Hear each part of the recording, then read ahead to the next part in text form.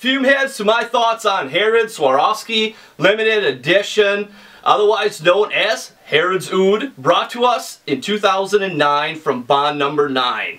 Now, a while ago I made a top 10 personal favorite fragrance video, and this one was not in that list, but it really should have been, along with so many other fragrances. But this fragrance I absolutely adore. One of my favorites, my favorite fragrance from bond number 9. Not only is it just an awesome fragrance, it's one of the best Western oud fragrances to be had, if not the best. Now, when we're talking about the notes, what we have in here is cumin, black pepper, oud, vetiver, myrrh, and amber. It's a short list. Not a very complex fragrance, but not everything in life needs to be complex to be beautiful. What comes to my mind is like some of the best songs that are out there that touch the soul are very simple pieces put together. Don't get overly technical. You know, they don't have to be. Not everything has to be. It just has to be perfect with what's used, with what's put together. And that's what happened here with these few notes. Just put together in such a brilliant, fantastic way that it really creates a masterpiece. You know, not everything from every fragrance house is a masterpiece, comes out to be perfect. But bond number 9 with this one really did a fantastic job. You know, excellent. There's not one thing that I would change about this scent. Perfection. Now, what I get out of this fragrance, the oud in here is focused more on the woody side. This is a very woody fragrance. Not so much of the barnyard animalic side is coming through, just an ever so light touch of it there. And another major player in this fragrance is the myrrh, along with that woody oud, creating this latex type freshness. Along with that, we have the vetiver bringing in an earthy feel and dressed up with a touch of spice, black pepper and cumin. Now, some people can see that word cumin and be freaked out, going, oh no, body odor. But for me, cumin is not the spice that I really pick up on in this blend. It's more so the black pepper. So I wouldn't be worried about that. And you see amber in the notes. You could be thinking, oh, this is going to have an oriental feel with it. Not so much. This fragrance is dry, but it doesn't get overly dry. The amber in here helps it from doing that. Helps to smooth everything out, but it's not a noticeable force. You do not feel its sweetness. It's used just perfectly to keep this fragrance what it should be. Now, with the progression of this scent, it pretty much, for the most part, stays linear throughout the entire life this is on your skin. What you get at the top, you're still going to smell many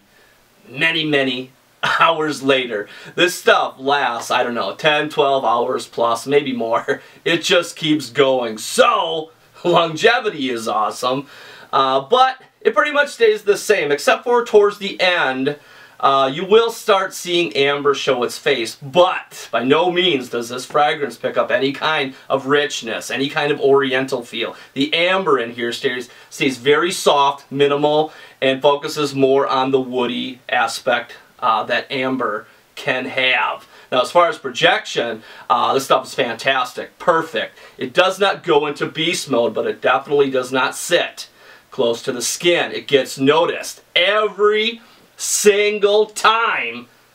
Every single time I've had this fragrance, I don't know, for a couple of years now, every single time that I wear this scent, I get positive feedback with it. Somebody says something to me and they say something great about how I smell. I've never heard anything bad. So another reason this fragrance is a rock star for me is that I personally love it. I think very highly of it. I think it's one of the best fragrances out there to be had. So I love it myself, and also other people love it as well. My wife really likes it. So this, across the board, is just a win-win-win. So yeah, Really, really love this stuff. Fantastic job, Bond number 9.